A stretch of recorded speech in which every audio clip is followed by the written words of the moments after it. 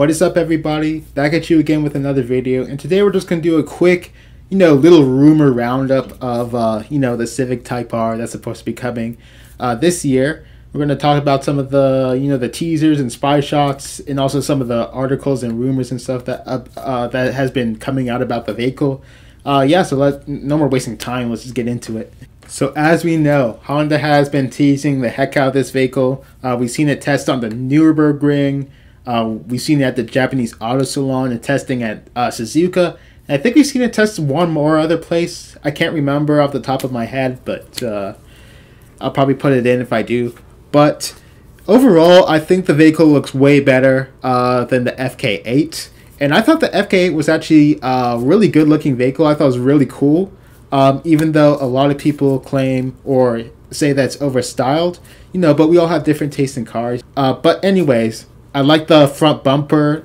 It looks kind of like an R33 or a Nissan Sentra SER. I think it looks really good in my opinion. It looks really sporty. It complements the lever gen styling with the daytime LEDs and the headlights. The hood scoop just makes it look a lot more sporty and cooler in my opinion. I just really love how the front looks, and I can't wait till we actually see it.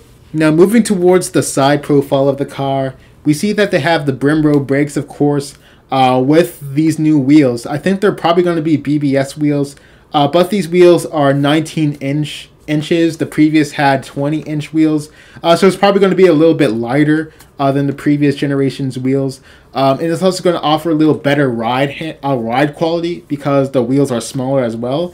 And they still look really good in my opinion, and it doesn't really take away, from the sportiness and the design of the vehicle with these new wheels. And also see that it has it's going to have a different side skirt, in complement with the new body kit that this vehicle is going to have. And if we look towards the front, there's going to be looks like there's going to be a little vent or air curtain right by the front door as well, which just adds to the overall sporty look. But when we go towards the rear of the vehicle, they obviously used a different spoiler.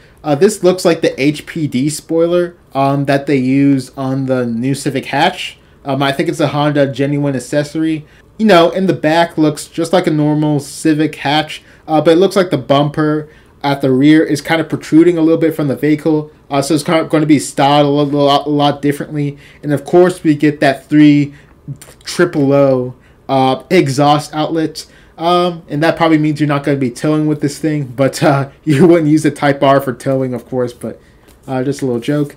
But overall, it looks solid. I really like how it looks. One thing I forgot to add is that the tires are now 265, which you would think would need more power, but according to the leaks I'll go into, or the rumors I'll go into in a bit, the car isn't going to be getting any more power, which is completely fine. But let's move on to the interior of this. So when we look at the interior overall, I think the 11th gen interior just makes the Type R look a lot more classy in my opinion. So of course we get these red seats. I think it's pretty similar to the ones, or the exact same as the ones that are offered on the 10th gen, but I think the main upgrades are the 11th gen stuff that are added in here. So you're going to get that same non-scratch material that's used in the vehicle as well. You got the 9-inch touchscreen. It looks like you're going to get the 10-inch digital gauge cluster, which was not available on the SI. And I like how they kind of limited the red of the choice. I think they used like a lot of red looking back at the SI. And I like how this has the red seats are the main point, but everything else is black. So, the honeycomb vents is the white color, which kind of offsets the red a bit in my opinion. Meanwhile, on the SI, it was red. The door panels are going to be completely black, where on the SI, it was red. The seatbelts have the nice red accent, which kind of complete the look in my opinion. I also forgot to talk about the Alcantara steering wheel. It's probably going to get dirty, when you're going to keep touching it, but that's kind of the stuff that these type of vehicles have. One thing I did notice is that this doesn't have the heating seat button, which is kind of bizarre because you would think this would be based on a touring trim. Maybe purists might like it because it reduces the weight, but if I'm living with this car and stuff, I at least want some heated seats on my bum, Overall, I think it's a lot better in my opinion. This looks far better than the 10th gen interior, and it's a lot more classy than the SI interior. And if it comes out like this, Honda did a good job, of course. And we all know this is going to be good anyway because the 11th gen interior is highly touted and is one of the best in class. So you can't really lose in this situation. The one question I do have is this going to be 3 seats or is it going to continue with the tradition of having 4 seats? Having 3 seats just increases the practicality of the vehicle so much. And I think Honda should go to that instead of doing what they're doing in the 10th gen, because it's just to increase practicality. If you want to have cup holders, have it on the middle seat. You know, you just pull it out as a normal one, and that's it. So according to this article from The Drive in Australia, they're not going to be adding any more power to this vehicle. So it's probably going to remain at the 306 horsepower and 295 pound-feet of torque. They said that the torque characteristics have improved for improved throttle and engine response, so we might get like a lighter flywheel and stuff like that. Maybe a different torque band like they did in the Honda Civic Si. And they also talked about it's going to have the 6-speed manual, of course, but automatic transmission is expected to be available. Then, to be honest, I don't really care that this car has had manual transmission for the past how many years. An automatic transmission will open the market up to new buyers, and it'll also keep more sales going for this vehicle, meaning that Honda can continue to produce the SI and the Type R, and continue to make improvements to them before they go electric. Some people have disabilities, or they don't want to learn how to do a manual transmission, and I think that this offers a good alternative, and you don't have to go to another competing brand to get an automatic transmission. So they say that this automatic transmission is expected to be a 6-speed gearbox with paddle shifters.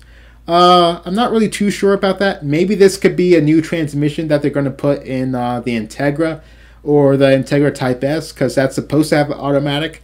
But wouldn't it make sense for them to take the 8-speed DCT that they have and just improve on it, and then put it in this car, which would just be easy in terms of development and etc. etc. And also, wouldn't an automatic transmission technically take away from the Integra Type S sales, assuming that's going to be a similar car, similar power, etc. etc.